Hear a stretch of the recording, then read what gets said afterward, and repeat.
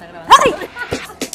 Hoy vamos a hablar de 5 libros fotográficos que podéis regalar, autorregalaros, que os van a inspirar. Este es el canal de Casanova Foto, vuestra tienda de fotografía, de vídeo y de libros. Vamos al lío. Y el primer libro es Árboles, de Michael Kenna, que si te gusta la foto en blanco y negro, si te gusta el minimalismo, este es tu libro. Compone sus fotos de noche muchas veces. Él dice que siempre siente que está intentando fotografiar lo invisible, ver la realidad de otra manera. Pudimos ver a Michael Kenna este año en el Fotoforum Fest. Si no sabes lo que es, te dejo un vídeo en la caja de descripción para que puedas cotillear.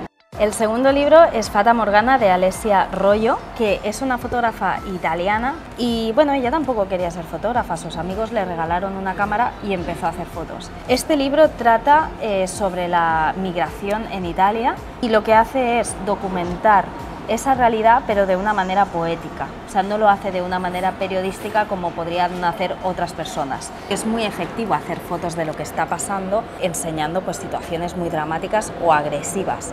También es como una crítica de decir, es que lo que está pasando es como de ciencia ficción. Estamos haciendo solo un top 5 de libros fotográficos, pero hay un montón. Nos gustaría saber cuáles son vuestros favoritos, así que dejadlo en los comentarios. Vale. Y el tercer libro de la lista es este, de Català Roca. Este es un libro que se hizo para celebrar el centenario del nacimiento del fotógrafo. Este fotógrafo fue uno de los más importantes de los años 40, 50 y 60 de España, porque lo que hacía era una foto de calle súper innovadora, con unas luces brutales, unas composiciones que ahora estamos muy acostumbrados a verlas, pero antes no. Y entonces es un reflejo de la sociedad de entonces. Podéis ver las calles, la gente cómo vestía, que te comparen con Cartier-Bresson, telita. Si te gusta la fotografía de calle, este es un gran referente. Además, si te gustan las fotos de años atrás para ver cómo eran las cosas, cómo era la gente, ya sabes. Y el cuarto libro es Obras maestras de Chema Madoz. Cuando ves este libro te crees que estás viendo un objeto, ¿vale? Y de repente al segundo siguiente te das cuenta de que no. Tiene así un aire como de publicidad, que ahora se hace muchísimo, y entonces era como súper revolucionario. Así que si te gusta la ilusión óptica, si te gusta jugar con diferentes elementos que parezcan otra cosa y también jugar con la composición para que eso parezca pues lo que no es, pues os va a gustar mucho. Puedes pasar, ¿eh? Y el último, el quinto libro, es de Tina Modotti, una fotógrafa italiana, pero que vivió muchos años en México. Hizo fotos durante los años 20 y 30, que bueno, había una revolución social brutal y además, o sea, está hecho desde el punto de vista de una mujer, que eso ya es como inaudito.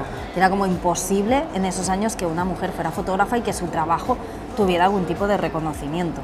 Pues ella tenía un compromiso social muy fuerte y lo que hizo fue intentar hacer fotografías bellas de esos momentos. Te va a gustar o le va a gustar a alguien que le guste la historia, que le guste la historia de las mujeres en la fotografía o en la historia en general, y también México, que siempre ha sido un país que ha inspirado a muchos fotógrafos y fotógrafas.